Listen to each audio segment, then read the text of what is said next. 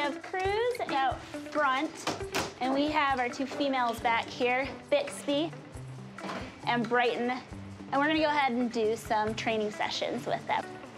All of the sea otters are definitely unique. And that's one of the best parts about working with them is getting to know each of them on an individual basis and building that relationship with them. Deck.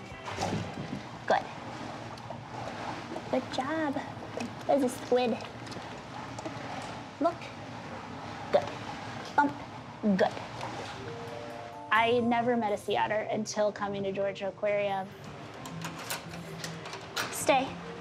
And I couldn't love them more. Go ahead, come.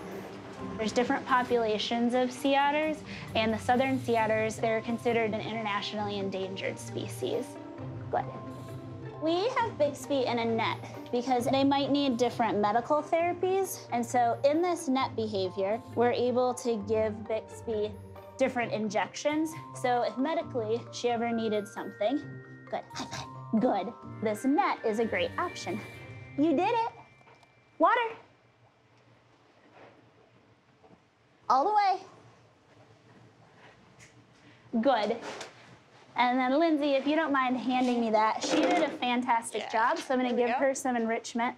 Enrichment is anything that we can add to their environment to stimulate them. So all of this right here.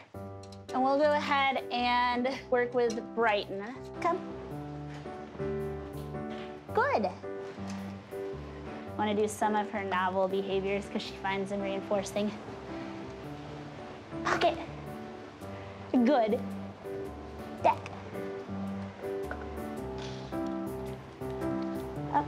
Show everyone what you do with this. Nose. Good. Good job. Good. Deck. Brighton came from Monterey Bay's rescue program in 2010. When they found her, she was really ill, and she wouldn't have made it out in the open ocean. And so they were able to bring her into Monterey Bay Aquarium, and there, you were able to get all better. And now you're healthy. Good. And you're gonna have a new friend. You are. Can I see that one too? Good. We learned about a week ago that there is a stranded sea otter pup at Monterey Bay Aquarium. This pup is going to be coming to Georgia Aquarium. Kind of like when Brighton came in a long time ago and someone went and got her. Good. When they called and told me that I was gonna help bring this pup back here, I felt like it was just one of the happiest days of my life, knowing that I was gonna give her this home so that she has a chance at life. I just can't wait. You did so well, Bee.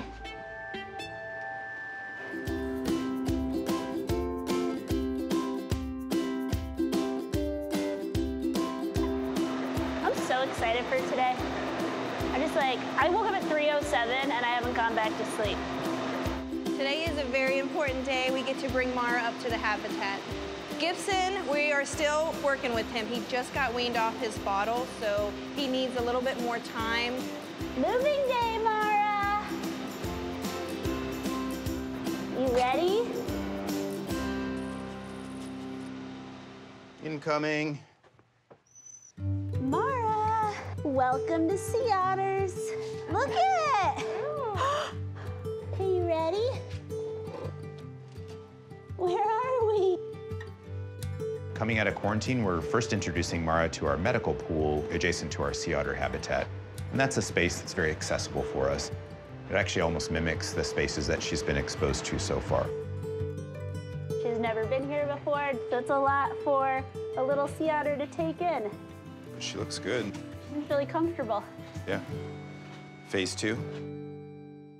See you in a minute, Mallory. We have Brighton in the habitat, and Mallory's gonna go out and point her into that smaller area. Good.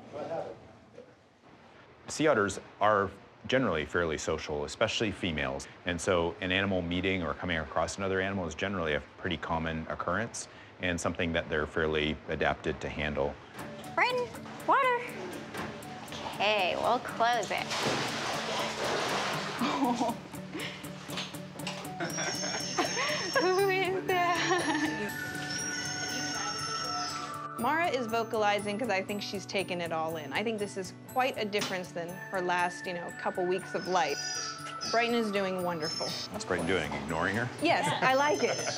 It scares us when you see that first introduction. Like, please be kind. You're okay, Mara. There. Good.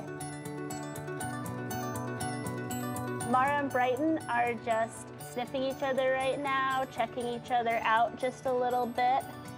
This is awesome.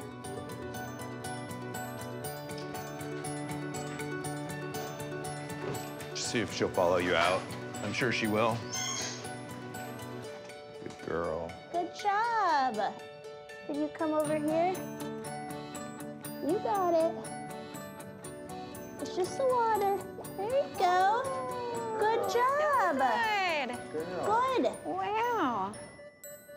And then Mallory, let's exit, you and I. Good job. Good job.